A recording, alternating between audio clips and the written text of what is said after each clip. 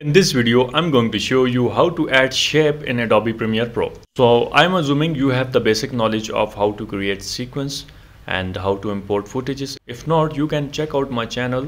I have briefly explained how to do these things.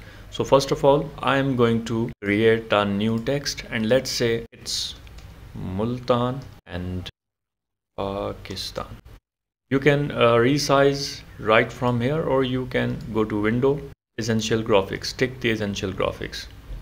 So let's say I just want this text a little bigger, and after that I just want a shadow behind this, and let's assume I need a background for Pakistan and I want this shape to be in green color.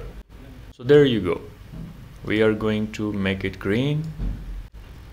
So I will put this behind my text, and after that here you can see how we can draw shapes for different purposes in Adobe Premiere Pro.